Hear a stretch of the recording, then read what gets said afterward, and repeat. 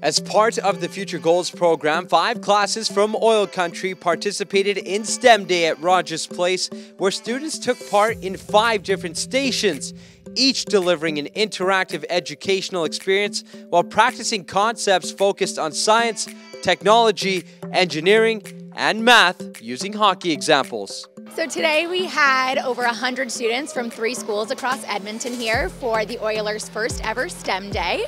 So they were walked through 5 different stations going over STEM concepts in the game of hockey. So anything from angles off the boards to equipment over the years to Zamboni to game presentation to precision in shooting. So a lot of really incredible concepts that they were learning both in the program and here today.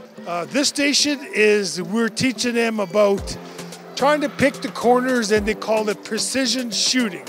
I'm having a good time because I find Rogers Place to be a fun place to be in. It's cool because when you go somewhere else, it's not the same experience as at school and somewhere you're familiar with. It's cool because we're not inside of a classroom, we're not taking notes, we're not in front of a smartboard. We're in the moment learning from people that have had more experience than us. Well, Chris is taking the reins because he did better at geotrig than I did in high school, but we're working on angles with kids, something that I struggled with as a goalie. I loved seeing the kids' faces when they got to see and really touch a glove or touch a helmet. I think that was really cool. Also seeing some of the kids actually on the ice playing when it's their first time ever holding a stick, ever shooting before. I just love seeing that face and how they light up. It's different because you get to learn from different people, not just your teacher.